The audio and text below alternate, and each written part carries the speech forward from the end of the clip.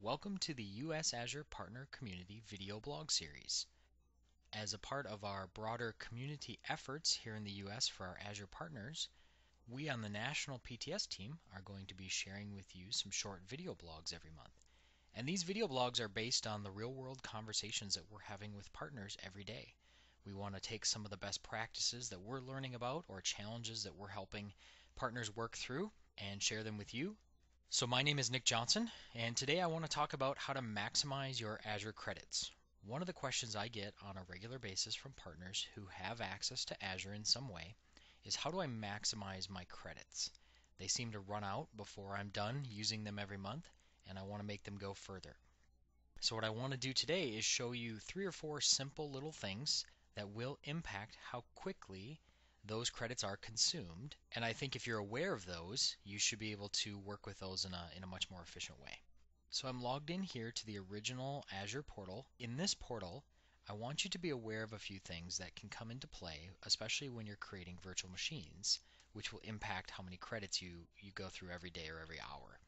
I'm going to click on the New button down in the lower left-hand corner, and then I'm going to choose Compute, Virtual Machine, and From Gallery.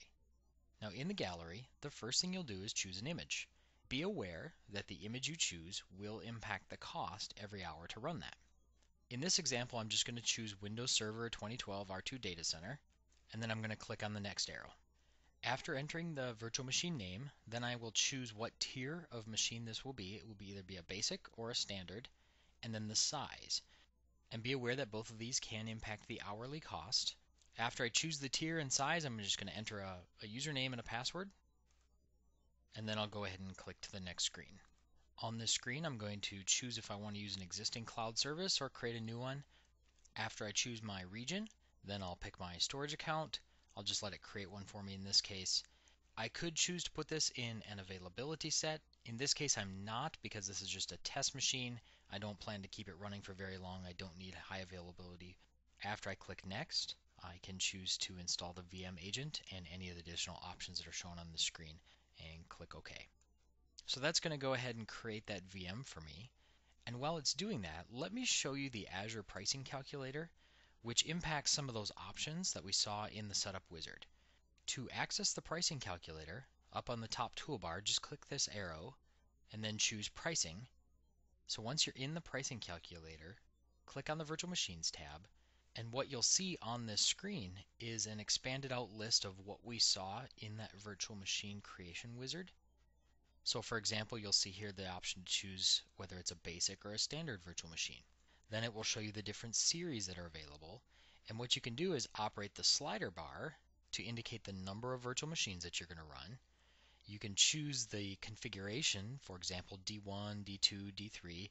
That increases the number of cores and available memory on that machine. And you'll notice that as I've changed those, over on the right hand side, the cost to run that for an entire month and per hour is displayed.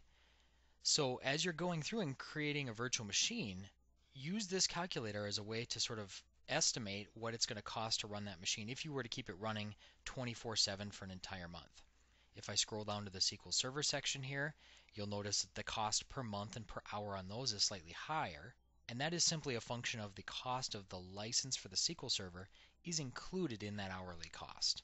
And I show this to you simply because I've seen some partners come in and spin up a D4 SQL Server Enterprise machine that costs over $4 an hour to run, when really they need a D2 SQL Server Standard for their testing or their demo, which will only cost 66 cents an hour to run. So be aware of the choices that you're making during the VM creation process, which will impact the cost overall.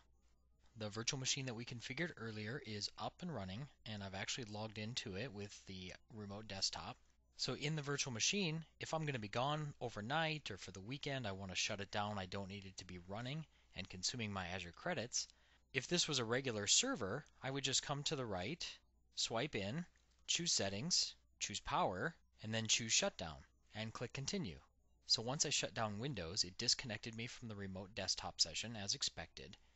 But when I come into the Virtual Machines portal here, the status column still says that it's running. And that's because from an Azure perspective, it is. The platform is still running. It's holding the IP address that's assigned to that virtual machine. No different than if I had done just a quick restart. We wouldn't want to lose that IP address or anything like that. I actually want to come in here and choose the shutdown option. I'm going to choose yes. That's going to actually shut down the entire server, not just the operating system. That's when the credits are no longer being consumed.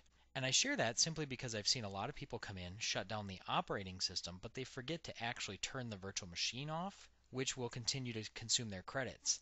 So making sure that the virtual machine itself, not just the operating system, is turned off will save you quite a bit in terms of credits. When you're ready to turn it back on, just click the Start button down on the bottom.